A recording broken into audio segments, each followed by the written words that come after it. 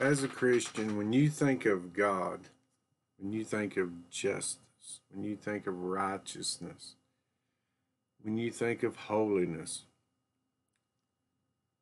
do you think, from what you read in Scripture, from what you know intuitively to be true,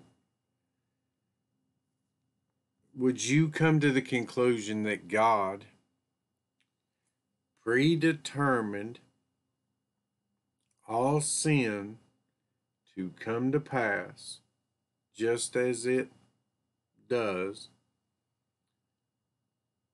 for his own glory? A Calvinist does not like to really use the term cause. They try to create a workaround, bring to pass, etc., etc. Most will.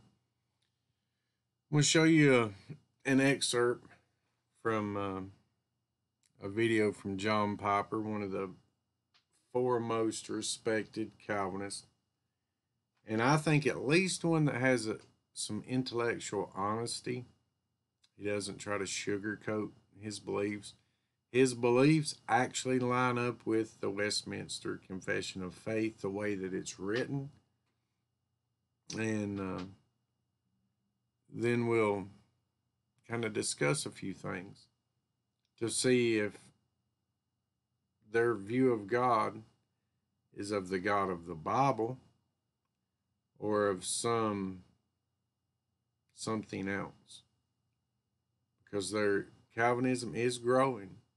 The insanity that it causes is growing, and John Piper actually touches a little bit on that. So let's see if we can play the clip and then go from there.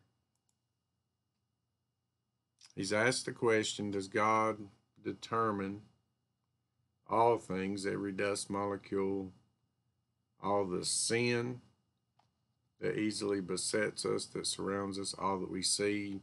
That would be the Holocaust, rape, gang rape, murder, a husband beating his wife, a man defiling a child,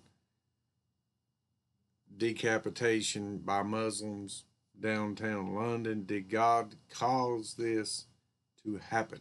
Did he bring it about sovereignly? They love the word sovereign. I have to respect John Piper. I disagree with him, but I will say I at least respect his honesty in how he answers, because it's the only consistent answer.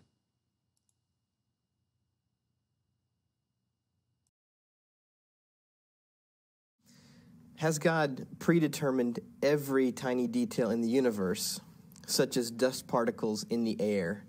And then I should add here, including all our besetting sins. Yes. When you contemplate believing in a totally sovereign God, you will center it right on the cross, because you'll go crazy otherwise. You will. These things have driven people mad, but it won't drive you mad if you say, he loves me, and he governed the most wicked thing that ever happened in the world, the crucifixion of my Savior and my God. If you stay right there and then just work out from there as far as your mind can handle, then you'll be safe. Your mind will be safe, your heart will be safe, because you keep humble. People get very arrogant with these kinds of doctrines. They can use them to club people, but if you stay with the cross,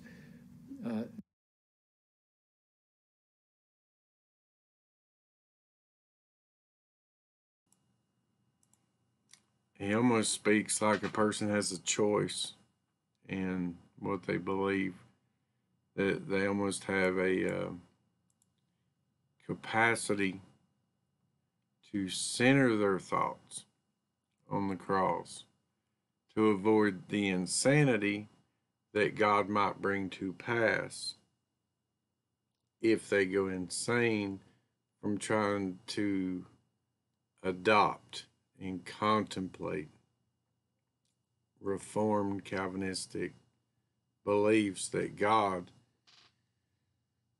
causes all things to come to pass. And what they do, and what you'll notice, what he leaned toward in here, is there's a couple events in Scripture that we know that God did bring to pass a certain way because the Scriptures tell us that he did. The two that come off the top of my head is the crucifixion, that God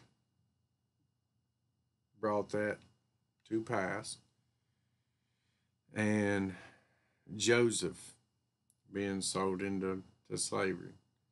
So those declare God working in that to bring that to be. No argument with those events whatsoever. The issue comes about when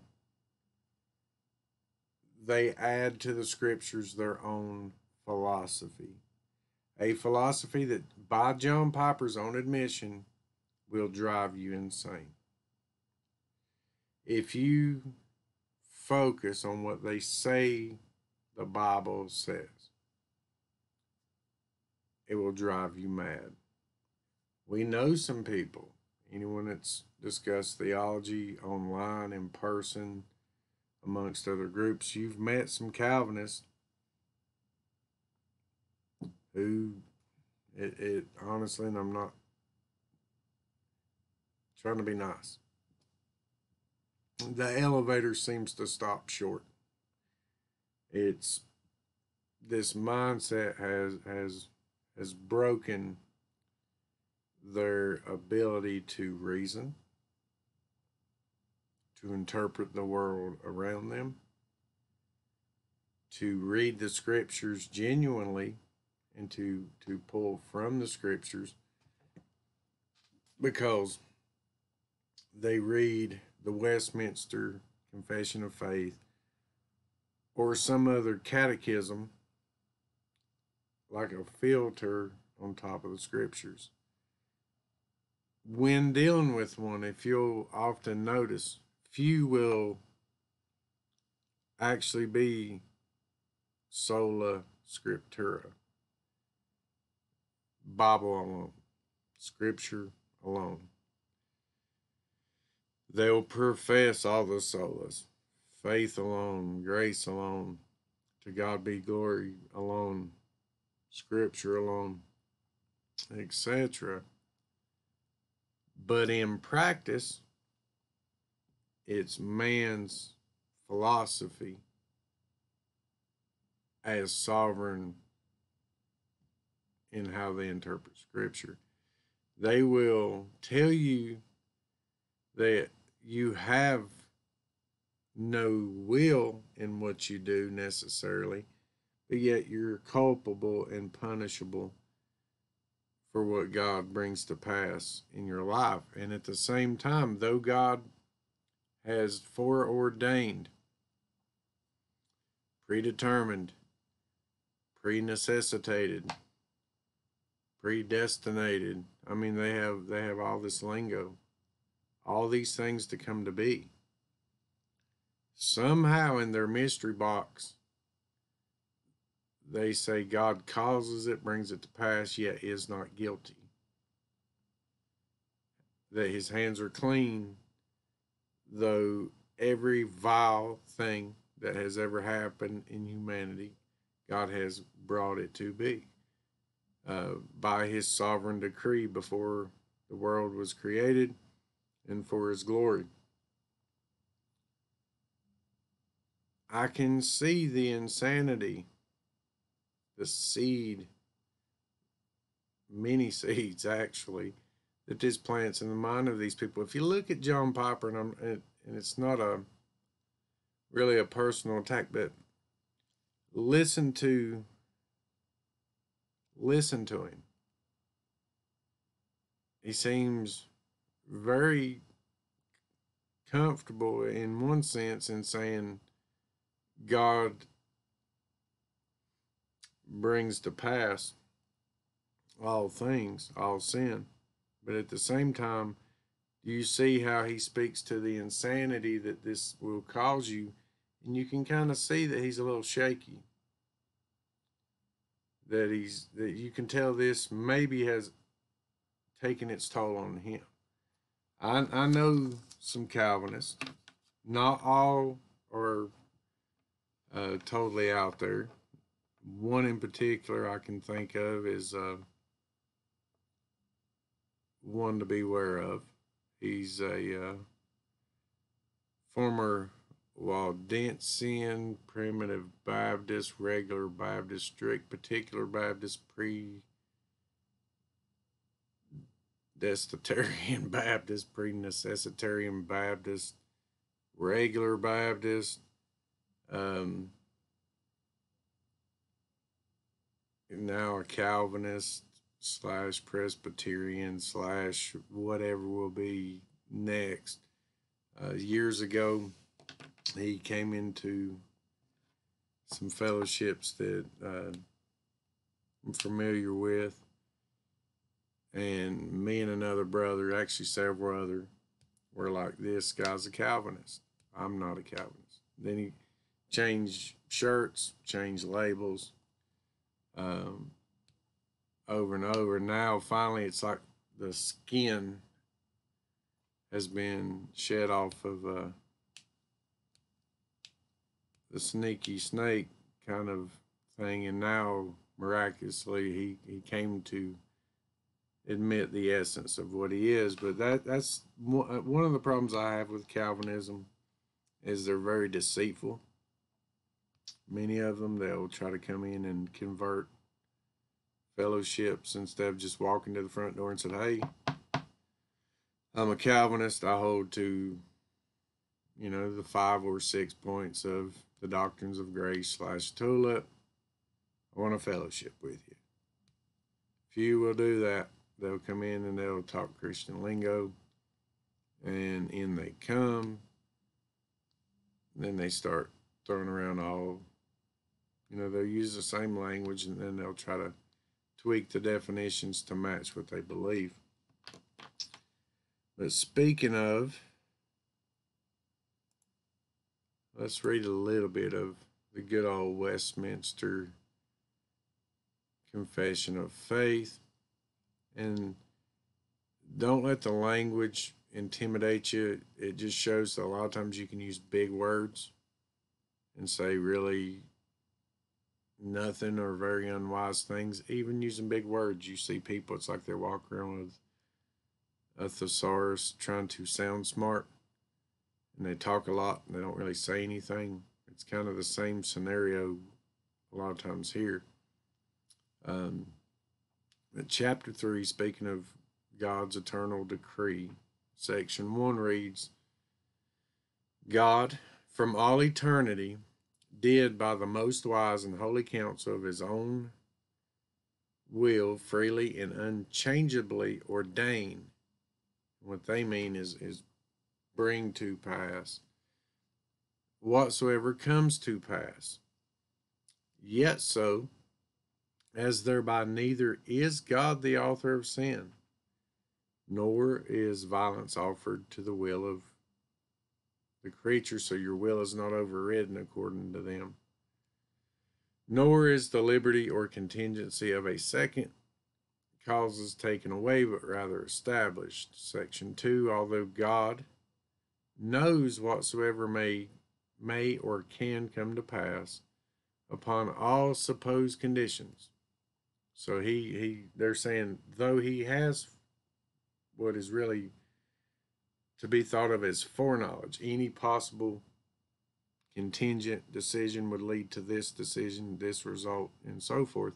Though he has that ability, yet he hath not decreed anything because he foresaw it as future. So it's not based on his foreknowledge, his foresight, or as that which would come to pass upon such conditions. Section 3, by the decree of God, for the manifestation of his glory, some men and angels are predestinated unto everlasting life, and others foreordained to everlasting death, hell. These angels and men, thus predestinated and foreordained, are particularly and unchangeably designed, and their number so certain and definite that it cannot be either increased or diminished. So you have those that say they hold to the Westminster Confession of Faith. If that's true, there is no simple 5 points of Calvinism. There's only 6 points of Calvinism. The last duplicate being that God ordains and chooses, has already chosen in eternity past, who, based on his desires, his will go to heaven, and who goes to hell. And that's it. That's the way it works. You have no say-so in the matter. It's based on an unknown reason, an unknown condition within God's own mind. While this comes to be, all of which, after he causes mankind to sin or be righteous, brings it all to pass for his glory, somehow is not punishable or guilty or culpable for causing all of humanity to fall, and ultimately each individual sin and thought and decision that we make, but that he's not guilty for any of that. But with that said, in turn, creates, for the very purpose of casting people into the lake of fire, for something he made sure they did. Can you see why it would drive you mad if you actually thought it through? John Piper's quivery kind of advice is to focus on the cross to keep you centered and just ignore the rest. Like you have a choice. If you focus on the cross, it's because you were ordained to, decreed to do so.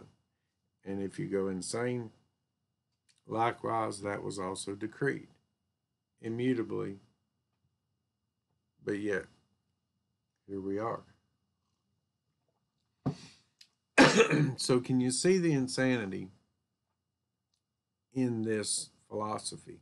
And that's what it is. It's not biblical that just looks at the text and reads the text. It's this little collection of philosophy that's read over the text. Now, like in the video I discussed, when describing Jesus, God, from the scriptures, we develop a truth of who he is. The Calvinist has a Jesus that didn't die for everyone. The Bible says he did. Calvinist has a Jesus that makes a call that says whosoever will, whosoever desires or wants to, come to him and receive everlasting life. The Calvinist Jesus doesn't do that.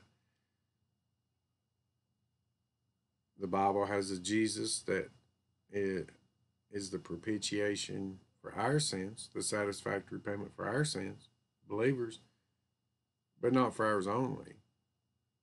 For the sins of the whole world, it's a gift that has appeared to all men. The Calvinist Jesus doesn't. Describing two different persons that did two completely different things. Likewise, the Calvinist Jesus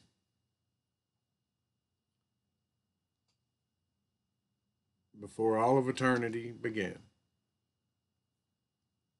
partook in deciding who would go to heaven and hell unconditionally, based on nothing they did, nothing they would ever do, They only accept him because he forces them to. He regenerates them so that they will believe.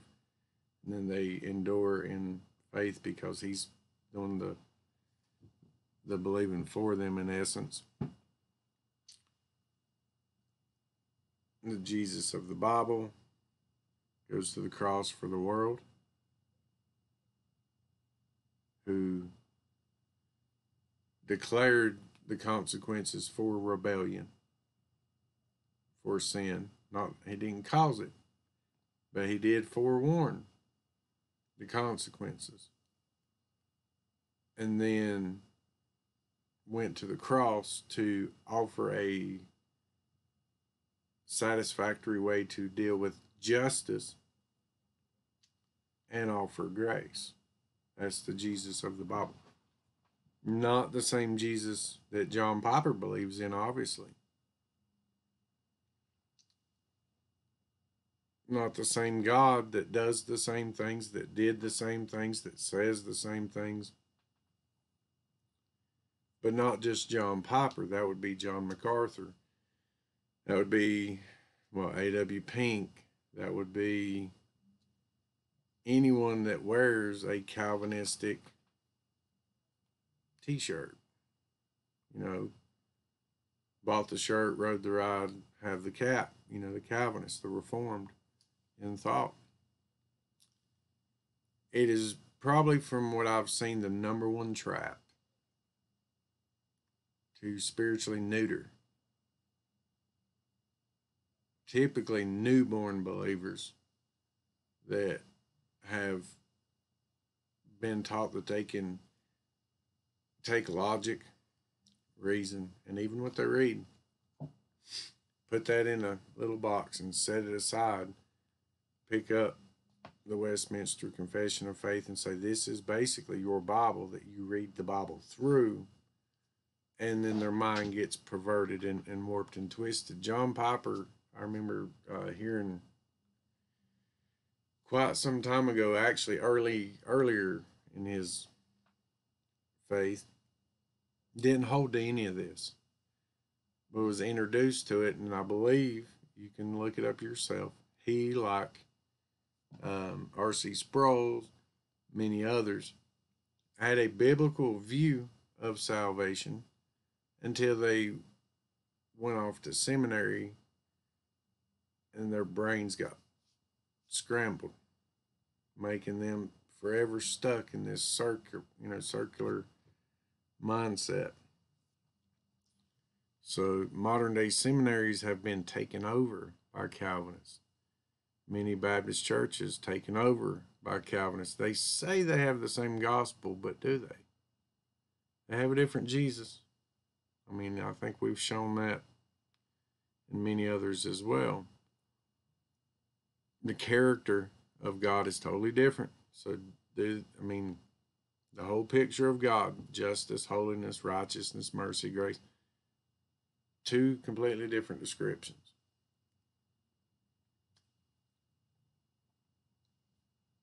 They're crippling people.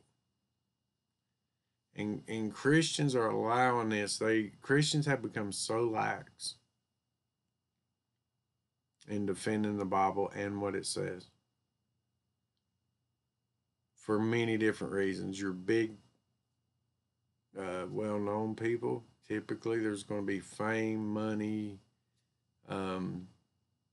communion with other more famous people kind of is at stake. Your seminaries. Likewise, your other people are making compromise. They'll say, well, at least Calvinists have the right gospel, but do they? The gospel that we believe, what people want to call free grace, is that salvation is offered freely without charge. It was paid for by Jesus, presented and offered to all. That anyone can and has the ability to answer God's call for them to believe on the Lord Jesus Christ and be saved. Calvinist gospel, you can't do that. I've had one person actually try to hinder every time the gospel was presented by anybody. He would make faces, roll his eyes, start talking a bunch of silly Calvinistic lingo to try and keep people from. And that was one of the first red flags. So basically, what that needs to be admitted by all Calvinists is if you hold to the legitimate Westminster Confession of Faith, God creates babies. This one elect for no reason. This little baby to grow up to some age, only God knows, for the sole purpose of pitching into the lake of fire. Now, some of you can look at all that and maybe come up with a reason why you can still fellowship with somebody that could believe such a thing and say they believe the Bible. I can't. I'll tell you now. Some will say, well, it's just semantics. No, it's not. It's very much the depth of what is being said. It's not semantics. Semantics is where you try to talk around the fact you're saying God caused Adolf Hitler to murder millions of people by saying he brought it to pass or decreed it through direct and indirect means. He, creates the ends and the means, and trying to soften that up. Unlike John Piper that says, yes, God brought that to be for his own glory. God, all those murders and rapes and experiments and castrations and screams and agony and pain and deprivation and injustices that occurred to those people, John Piper, and a consistent Calvinist, believes God made that happen, but yet isn't responsible for what Hitler did, though he caused Hitler to do it. You see why John and Calvinists, they want you to be Calvinist, but they don't want you to think about being a Calvinist because you might just leave it if you don't go insane. They talk like you have a choice, but then they tell you you don't. They talk like you have the ability to decide to focus on the cross to keep from going insane, but then they teach you that you don't. And when the insanity grows to a certain level, and it's obviously a contradiction, it's obviously problematic, you just take all that and put it in a mystery box and tell you have to swallow that pill, no matter how bad it chokes you to get it down. The rise of fatalism coincides with Calvinism, and there's many varieties of fatalism. You have Hindu fatalism, you have Islamic fatalism, you can call it determinism. It's the same thing. You have Calvinistic determinism or fatalism. You have atheistic determinism or fatalism. They call it fate. What will be, will be. The only thing they do is change the hidden cause, the underlying cause that is bringing everything to pass that you have absolutely no part in, no control over, but guilt if necessary, so that somebody can be blamed. It's growing. Christians are allowing this to be part of their fellowships. If you look, people like James White, for instance, he is more cordial, more respectful, and seemingly more willing to hang out with a Muslim sheikh who has a lot more in common than he may like to admit with James White than he does somebody that says, no, man is responsible for all his sin. God did not force me to do that. That was me. That was you. He has more in common with the Muslim than he does us. The Muslim has more in common with James White. In the Westminster Confession of Faith, which is easy to look up for yourself, go read it for yourself.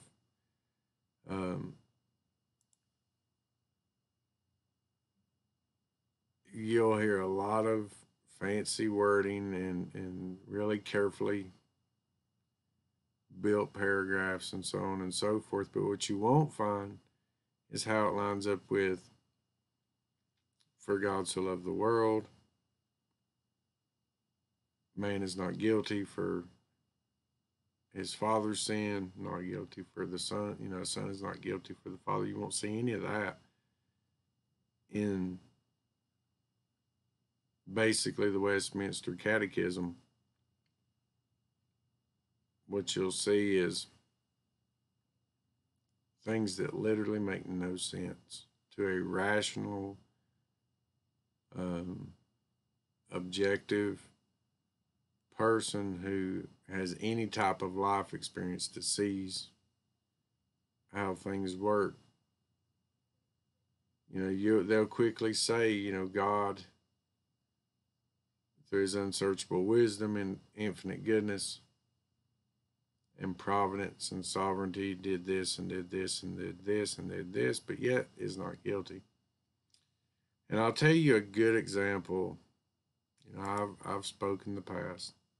A good, simple example of how much Calvinism has crept in everywhere, especially in the free grace community, is open your King James Bible. Pull it up on your digital concordance. Type the word sovereign into it and post in the comments below how many verses have that word.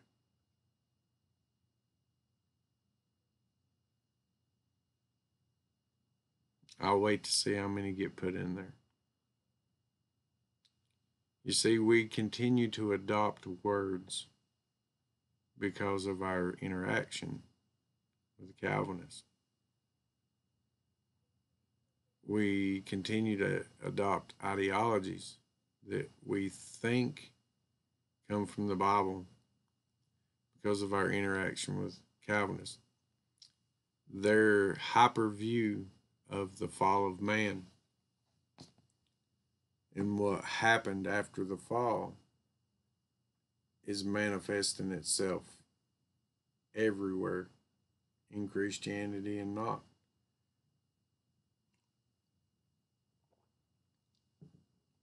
They don't get these ideas from Scripture. They get them from people like Augustine, who had brought in a particular view of original sin, unique to him. That because of the curse, man became so corrupt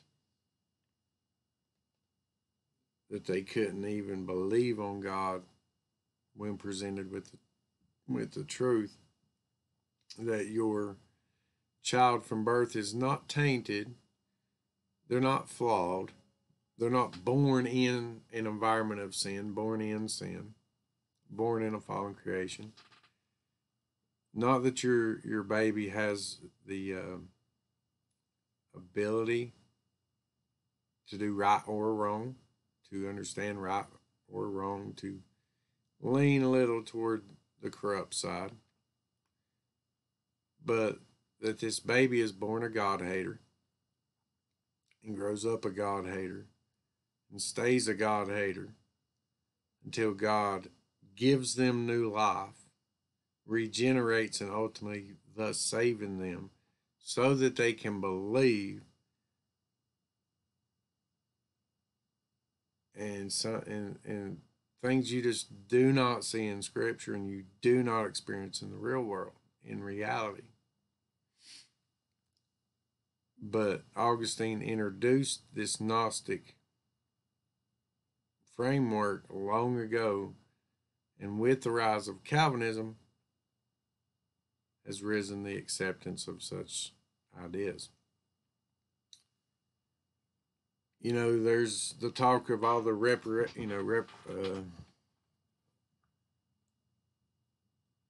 paying back, stumbling over my words, of slaves from a few centuries ago.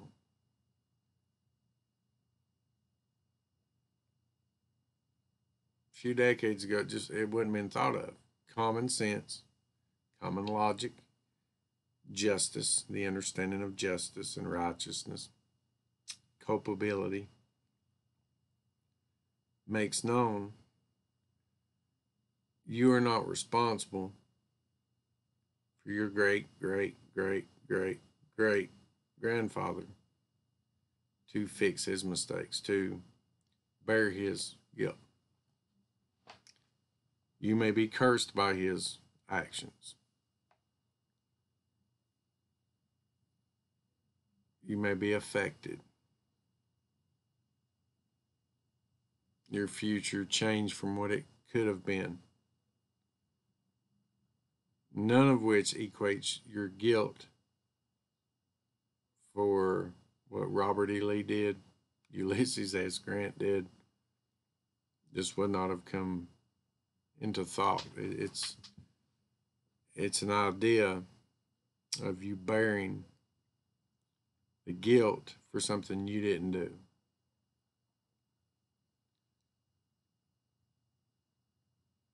And the thought of the Augustinian original sin versus what logically follows, biblically is shown, is not something that comes directly from Scripture. There's a couple passages that they try to use to support Augustine's view of original sin. Because what I see in Scripture is this same scenario, and this has helped others to see what I see in Scripture when it comes to original sin, the consequences, the fallout, the curse. Say you have a prostitute. She goes out, sins, does what she does, ends up both pregnant and addicted to meth, and she has AIDS. She brings the baby to term. The baby is born of the mother. The baby is born underweight.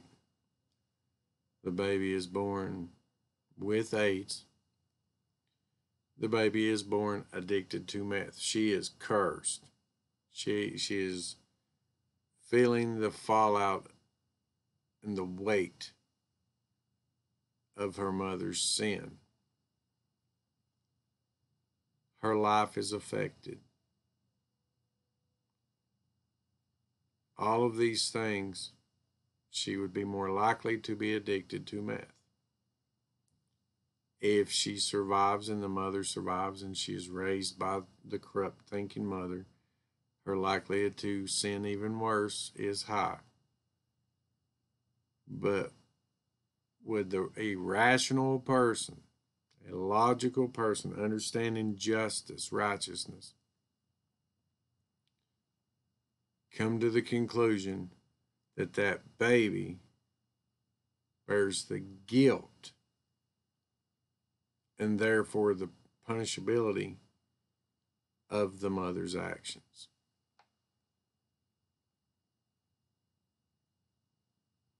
Think about that. And if you say yes, that baby does, trying to support this view, then you have no defense against those that are willing to murder a baby, saying, well, the man raped the woman, He committed a horrible sin, something worthy of punishment. Now I want to abort that baby, implying that to bring justice and satisfactory payment, that baby must wear the guilt of what the father did. And I'll leave those thoughts with you, because Calvinistic thought does not just affect you in the two-dimensional academic, put on your suit and tie, make sure your beard's pointy, world. It starts to affect your perception on everything. Is God holy? Or is he the cause of all sin? Am I guilty for my own sin, or for the sin of my greatest grandfather? Am I not only affected by his choices, but do I actually bear his guilt? And if that's true, then these other things, to be just, have to be considered in the non-theological realm. Should I step in and try to help a helpless person? I don't know. Was I determined to or not? Do I have a choice? Should I be good to my wife? Should you be good to your husband? Should you be good to your children? I don't know. We'll just wait and see and look backwards to see what happened, and that'll be ultimately the decree of God of what should have happened, because that's what he brought to pass.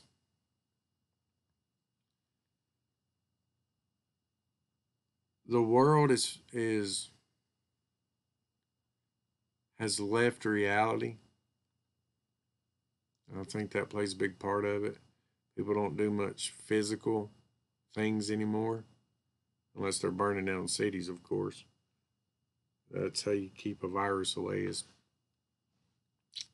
lots of burning buildings, I guess. But I won't get off on that. But in Scripture, you see, to me, I could go on and on and on and on about the problems of Calvinism and why Christians should have enough backbone if they believe that God is holy and just and that man is at fault for man's sin. They should put some safe space between them and Calvinists. But the earliest event of which, by the way, if you'll read in the Westminster Confession of Faith, God caused to happen, which is the fall of Adam and Eve.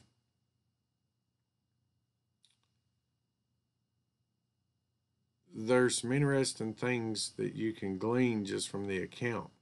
So go back and read Genesis 3, 4, and 5, just kind of get the whole big picture. Read Genesis 2, 3, 4, and 5.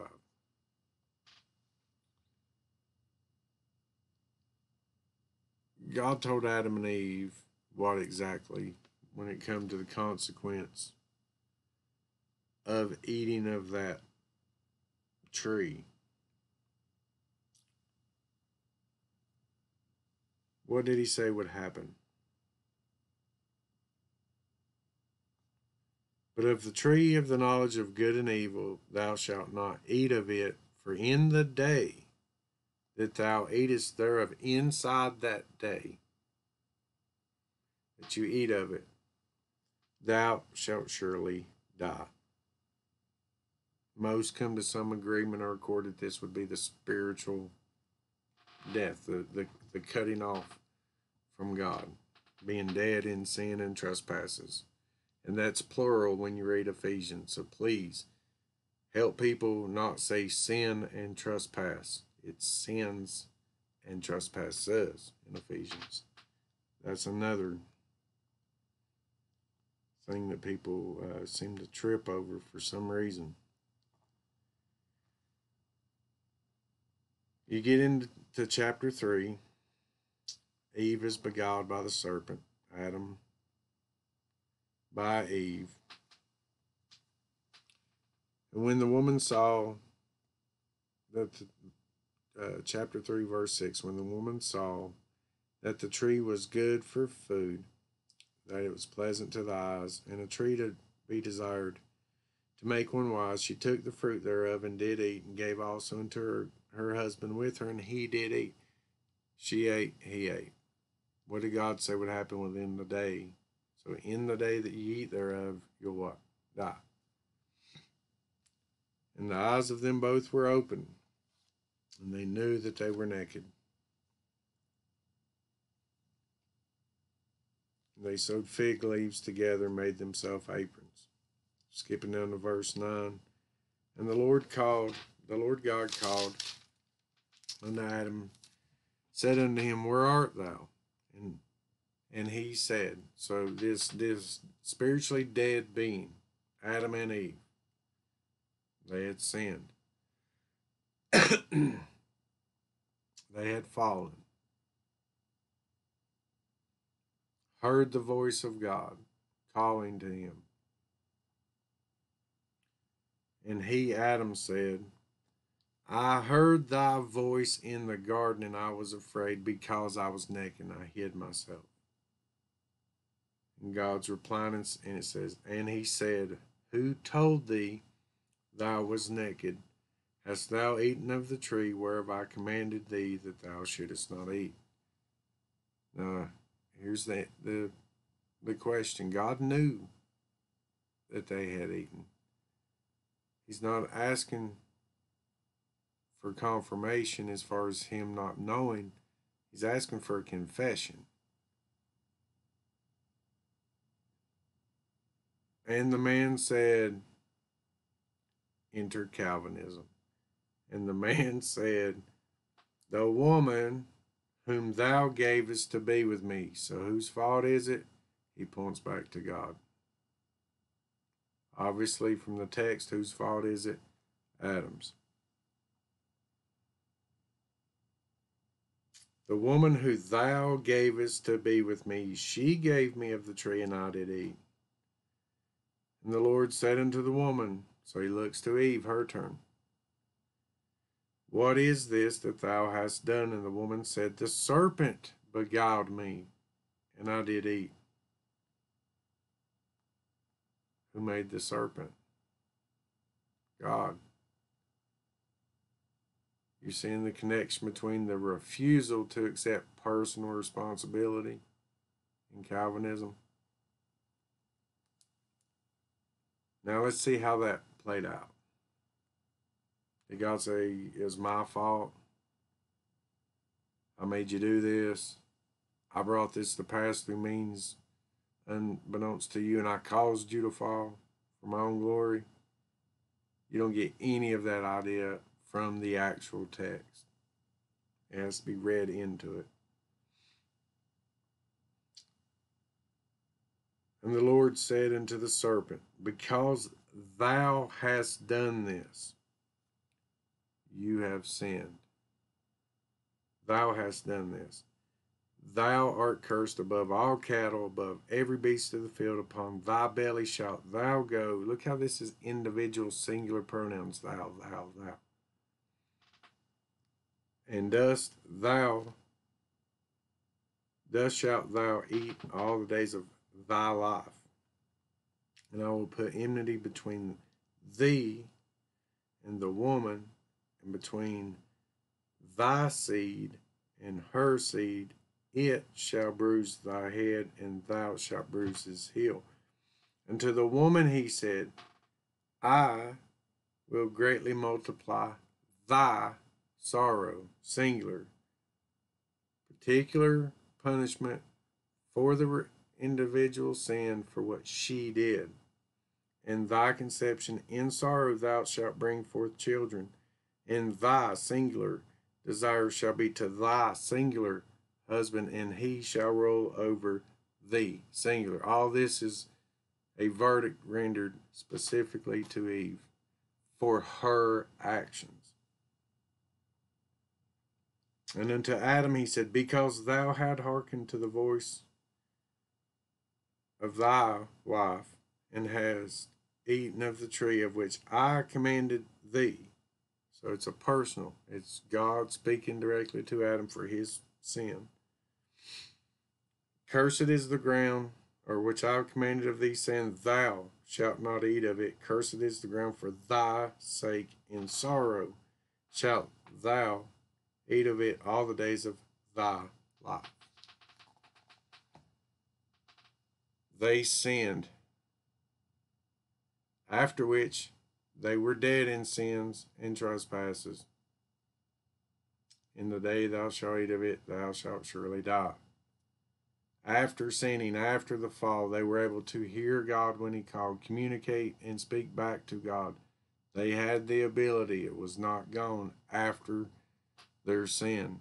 They had a punishment placed upon them. They had a curse put upon them. It affected all of humanity. God expelled them from the garden, cutting us off from our Creator. But it did not in any way change their ability to answer when called. Neither does our fallen nature, our corrupted being, our inherited knowledge of good and evil, our less than perfect demeanor, our inclination towards sin, leave us with any excuse of saying that we're unable, totally unable. They say total depravity, but they mean unable to respond